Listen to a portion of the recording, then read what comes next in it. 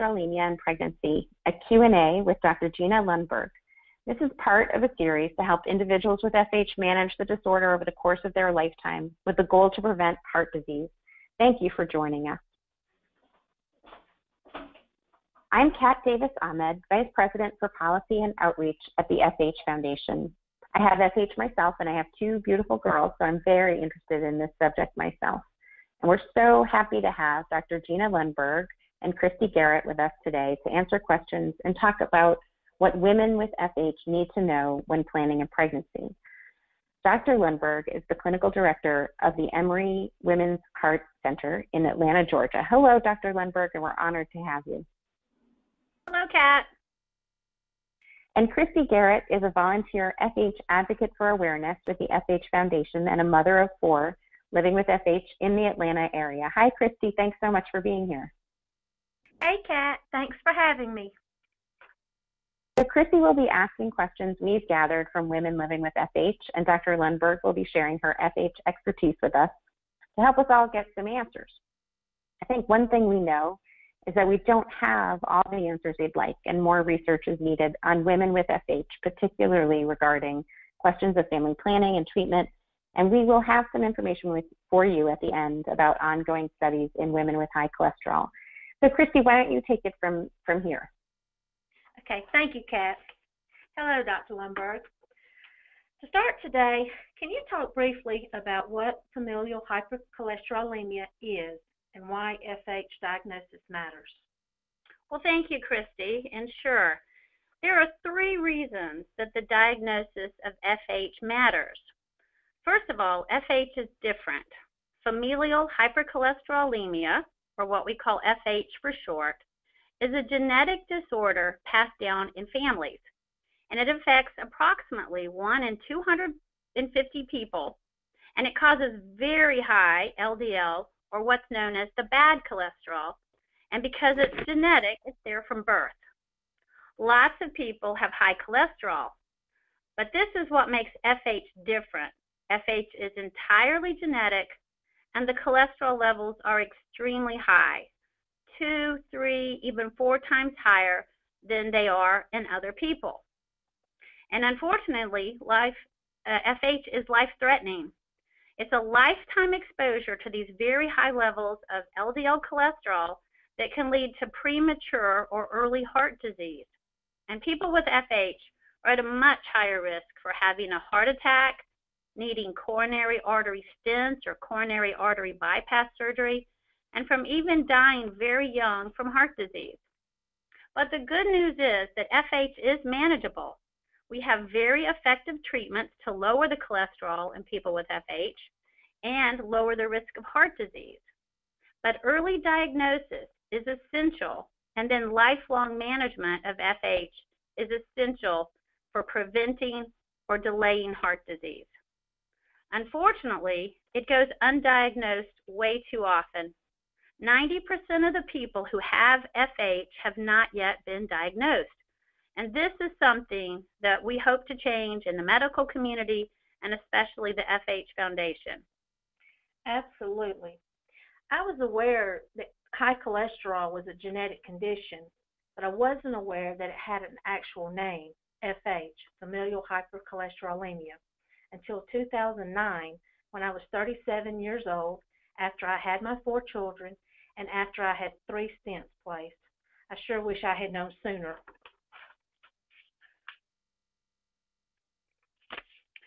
So if a person has a family history of early heart disease and very high cholesterol, the LDL is really the problem, and they should be asked to be evaluated for FH. And this may require being referred to a cardiologist or a special lipidologist who treats FH. And the FH Foundation can help with that. I hope people can hear this and learn from it. My untreated total cholesterol was over 400, and my LDL cholesterol was over 350. And I do have that family history of heart disease. But it wasn't until I found you after my heart event that I was diagnosed with FH, and thank goodness I have been diagnosed. Now we've had our four children screened, and 3 of our 4 children have inherited the gene from me. So I'm just so thankful that we have found out about this gene and can take further action with their high cholesterol. So, Dr. Lundberg, in speaking with you today, I sure hope you can tell me some good news for my children's sake and my own. Absolutely, Christy. As I said, FH is a winnable battle. It's very manageable, but it's a lifelong management. If a person starts treatment young enough and lower their LDL cholesterol, we can almost normalize the risk for heart disease, and that's great news. FH management in women is different from men because while women are in their childbearing years and planning to have a pregnancy, we need to stop the medication. And it's while they're off the medication that is so important. So if we can pick up young girls and young women and get them on treatment early, they will have those benefits that will carry over during the time period that they are off for pregnancy. So in women, it's even more important to find FH while they're young. Great. So today we're going to talk about a lifelong management that will include the wonderful phase that we women are building when we consider extending our families. Dr. Lundberg, what do women with FH really need to know? Well, most women with FH can have healthy pregnancies and healthy children. But for women who already have heart disease, it's very important to discuss having children with them because for different types of heart disease, it is considered very high risk, and generally we don't advise it. When a woman wants to have a pregnancy with heart disease, it's very important to coordinate the care between her obstetrician, the cardiologist, and her whole healthcare team. But women with FH should plan for a lifetime of management. And we have to talk about what we're going to do when they're young, preconception, during the pregnancy, during the labor and delivery and the birth, and even during breastfeeding. Most women have a plan for how they want to have the baby and have their breastfeeding and how long they want it to continue, but it's really important to be discussing that with your lipid specialist as well as your obstetrician and gynecologist. That's great to know. I have, as I just said, 4 beautiful children and 3 of which are daughters, and I wouldn't for the world change having them, but with the knowledge that one of my daughters does have FH for sure, I'm concerned for her health and any possible pregnancies that she may have in the future. How long do women need to be off their medication before trying to conceive? So ideally, when a woman decides she wants to start having children, she's off the statin for at least 3 months before she conceives. So you would stop the medication, continue birth control for 3 months, and then you can stop birth control. Women who become pregnant while they're taking a statin or another drug that's absorbed into their bloodstream, what we call systemically absorbed lipid-modifying agents, they should be stopped immediately, and you need to contact your obstetrician to discuss, is the baby going to be okay? What is your fetal assessment? Women who have fertility treatments to try to get pregnant also need to be very closely followed by their lipid specialists or cardiologists and their obstetrician and gynecologist because many of these medications will increase their cholesterol levels. What medications should not be used during pregnancy? Well, statins are our most effective treatment, and unfortunately, they are not to be taken during pregnancy, what we call contraindicated during pregnancy. There are other medications such as ezetimibe, niacin, and fenofibrates, and they're also associated with problems to the fetus or what we call teratogenicity, and so they are not recommended during pregnancy. It's very important during pregnancy to have a very healthy lifestyle and a very healthy eating plan, and whatever level the woman's been exercising prior to pregnancy, she can continue during her pregnancy, but we don't recommend trying to suddenly get very physically fit during your pregnancy if you haven't been doing that beforehand. Okay, well, are there any other treatment options during pregnancy pertaining to the FH and what most women actually take or do while they're pregnant. The only medication that we believe is acceptable during pregnancy is what we call a bile acid sequestrant. These are medications, generally a powder that's mixed in a drink that you drink every day, and they stay in the gut. You drink them, they go through your gastrointestinal system, and then they go out the toilet. So they're never absorbed into your bloodstream, so they can't affect the baby. And so these are the only ones that are safe. For a woman who has homozygous familial hypercholesterolemia, or the very severe form, there's only LDL apheresis, and this is a special cleaning or filtering of the blood that can only be done in certain centers. This is not really commonly done, but if a woman is homozygous with FH or has severe FH, that would be one of the options in her plan for pregnancy.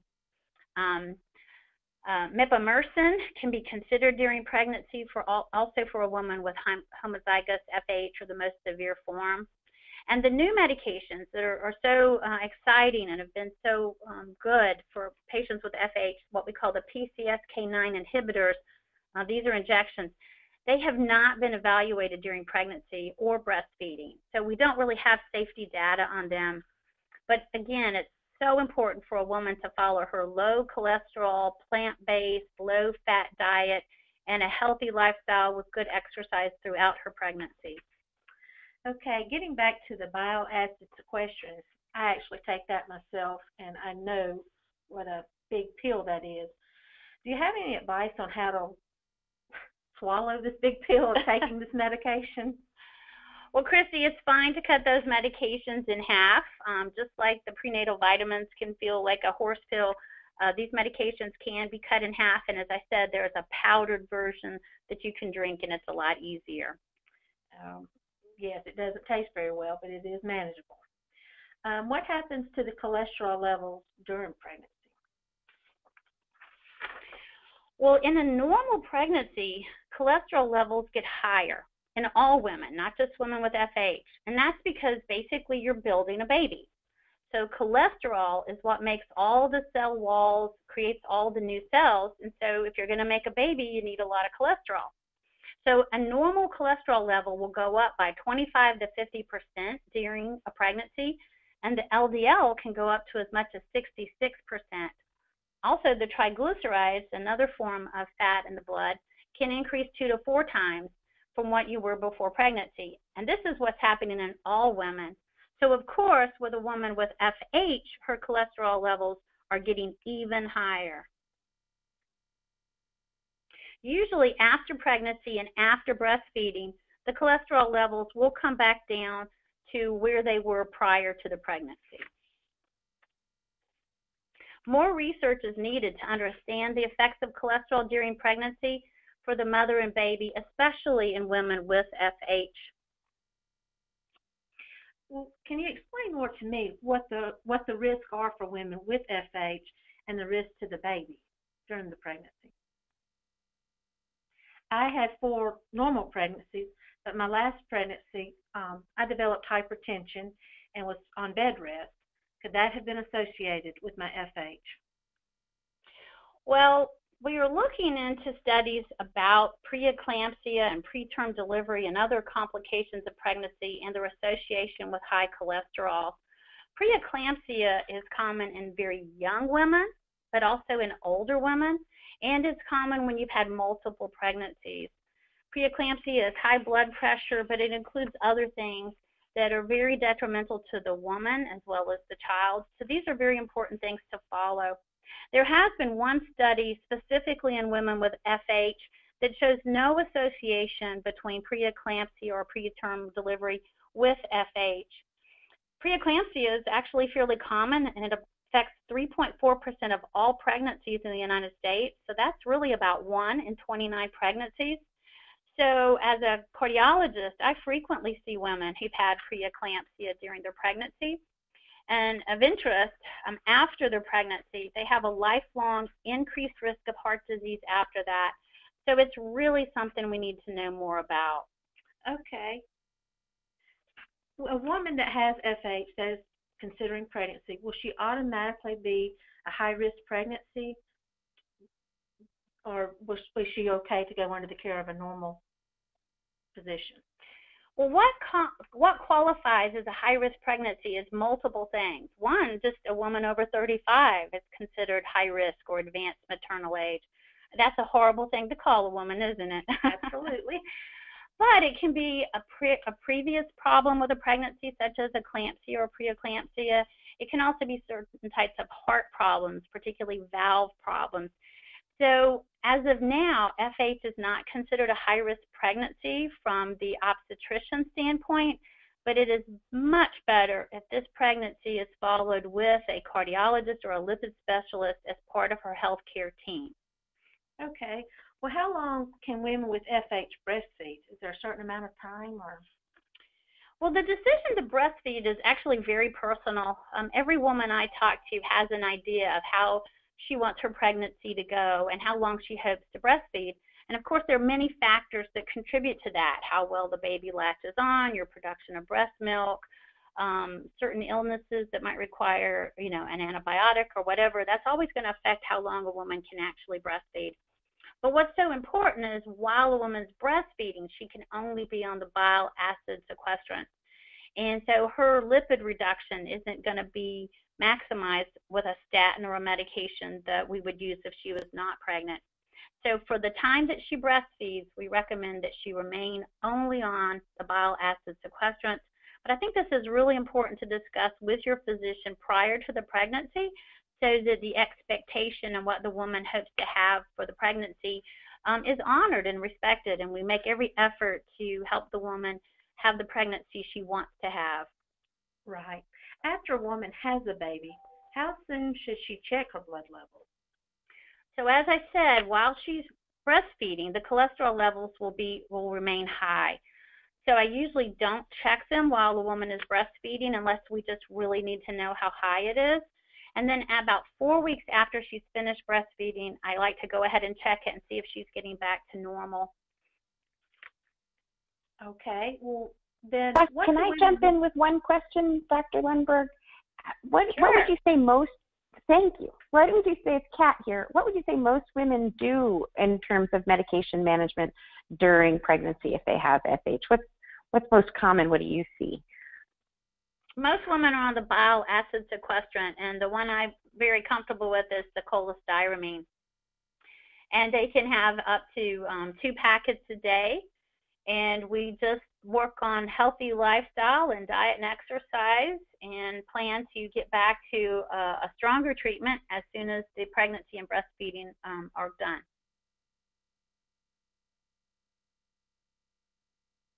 Thank you. All right. Well, Dr. Lundberg, what do women really need to know after they've had a baby, and especially how does FH affect their family? Well, as we said, Christy, FH runs in families, so it's not just a personal problem, it's a whole family problem. And for every person who carries one gene of FH, or what we call the heterozygous carrier, there's a 50% chance that the children will inherit it as well. FH is by far the most common genetically inherited disorder. And like I said, 1 in 250 patients is very, very common in a cardiology practice. At Emory, we take care of hundreds of patients with FH.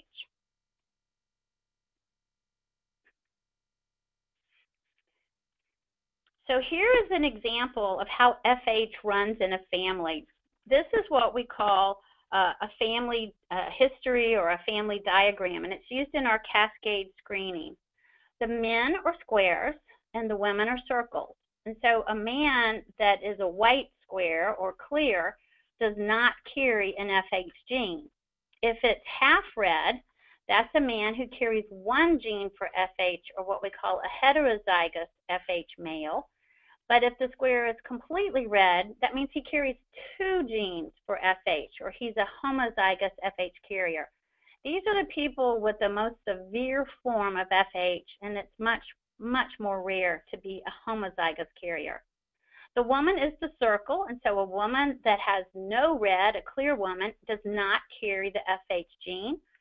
A circle that's half red carries one copy of FH gene, and again, a fully red circle, that is a woman that carries two copies or the homozygous FH carrier.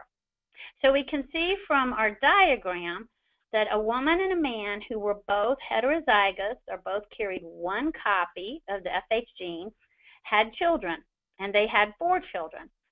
So the statistic suggests that one child will not carry any FH genes, 50% or 2 of the children will carry one gene, but 25% or one child will have both genes, and that's the homozygous male who, in this scenario, is a father.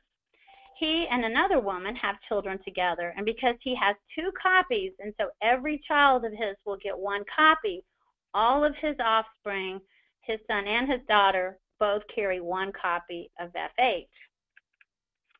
But this man's sibling, the aunt in the diagram who has children with another male, because she carries one copy of the FH gene, she only has a 50-50 chance of giving it to each child, and in this diagram, their child has one copy of FH as well. So this is a family tree diagram, and it shows how FH runs throughout the family.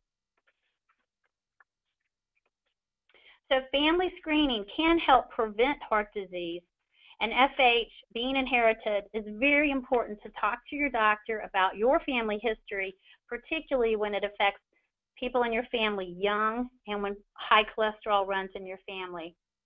Before having children, both parents should understand if they carry the FH gene or have FH. And if both parents have FH, there's a 25% that their children will have homozygous FH, the most severe form. And each child of a person with heterozygous FH has a 50% chance of having it as well. And each child of a parent with FH should have their cholesterol checked by age 2, age 3 at the latest. Because again, it's very important to pick these people up early and start treatment early so we prevent heart disease and reduce their risk of having heart disease back to the normal population. So FH is not a reason to not have children. In fact, just like Christy has got a beautiful family of 4, most of my FH patients do choose to have children. Remember, it's early diagnosis and cholesterol treatment of the LDL that can be managed.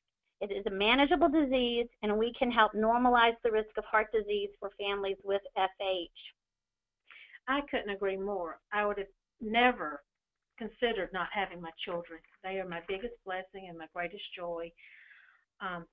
And I hope to spread this awareness and bring more people into the fold of the FH Foundation. Dr. Lundberg, do you have anything else to add to this conversation today? Again, Christy, I just think that this type of program and what the FH Foundation is doing for awareness is so important.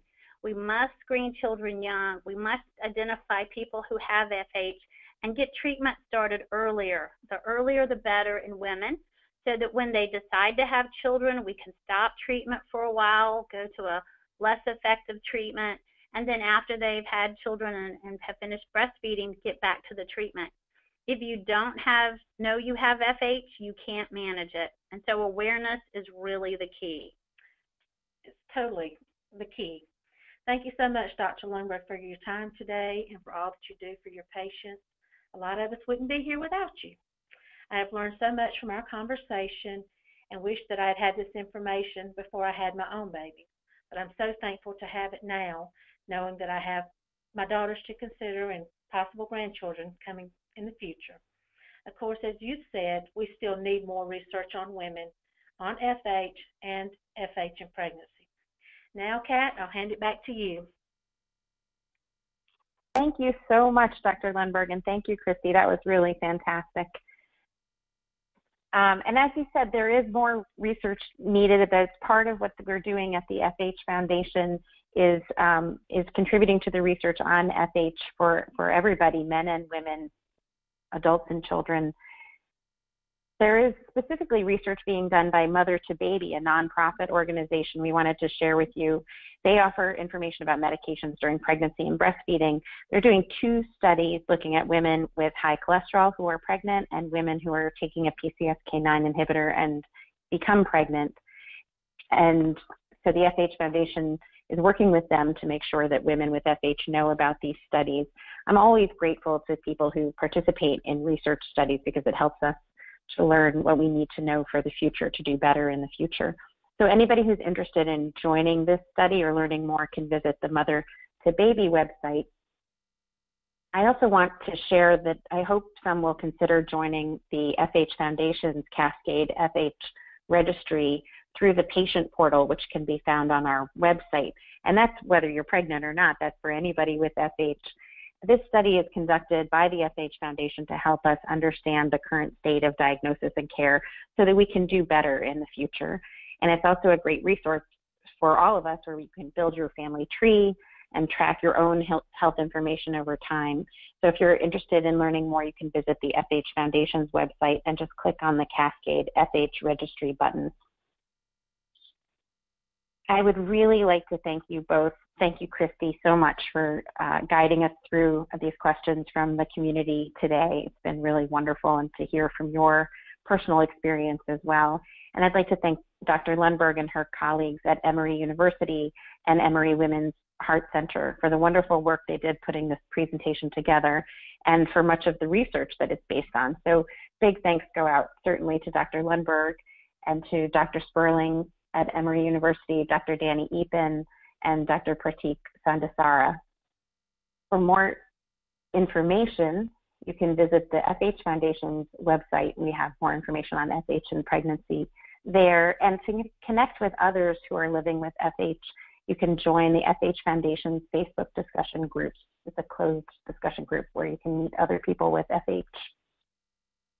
I'd also like to take a moment to thank the sponsors of the FH Advocates for Awareness program for their generous support. We really appreciate it, and it help to make this work possible. If you're watching this webinar and you have more questions, please send them to us at the FH Foundation. The email address is info@thefhfoundation.org, and that will help inform future webinars, and we can certainly get back to you directly with answers to your questions. So thank you, everybody, for joining us. Thank you, Dr. Lundberg. Thank you, Christy. We really appreciate it. And we hope to see you next time. Thank you. Thank you, Kat.